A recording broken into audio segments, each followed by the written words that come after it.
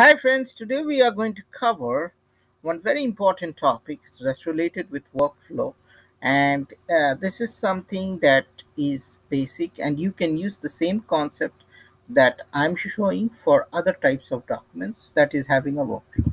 If I go to ME23, and this is just an example, and this is I have this purchase order and you have a workflow.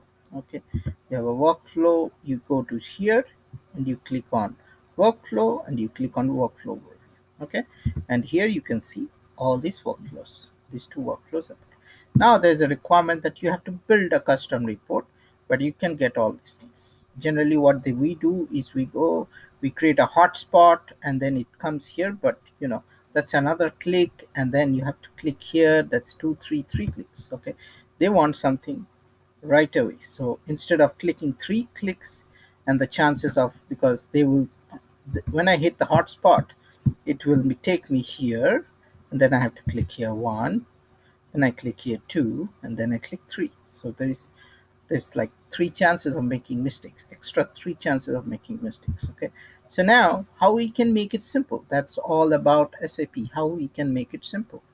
And if that involves a little bit of custom coding, it doesn't matter. Okay, so what we can do is we have to find how to display it. Okay, so what I'm going to show is that solution. You go to SE37, and now here you put the function module, and we'll put execute. And here what we are going to put is the service. So I have the service where I can get it. It's WF overview. So I'll go control WF underscore overview, and this is the table where all the service gets stored. Okay, now here I'll just click here, and here I have to populate the object. How will I get the object?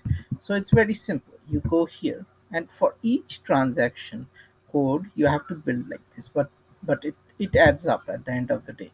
So here you will put bus2012, the object type. So I'm putting bus2012. Okay, and I'm putting the object key as this, and I'll just populate this, and here I'll go and hit back. And now I will say X. I'll just put X. Pop. I should say X, and this one I'll show B. Okay, and I'll just, for the heck, I'll just save it. Test PO workflow overview. Okay, I always do this because otherwise, if there is a mistake or a dump, I don't have to enter it in.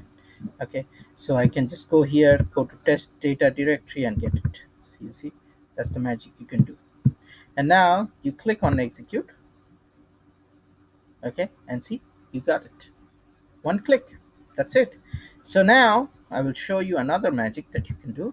It's related with how we can start a workflow. So lots of times there is a process. Most of the workflows you generally start it through a release strategy, but some of the workflows I have worked, they want something where they can start it at random. So here what I'm showing is they want, suppose, workflow, and they click on start workflow.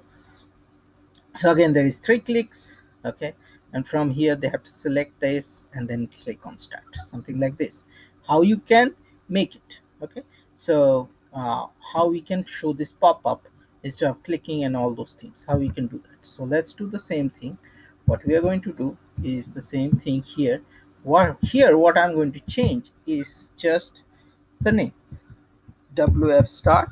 I'll change it, and I'll populate this, and the rest of the things are the same. Okay, and we will just hit execute, and guess what, we'll get the pop-up.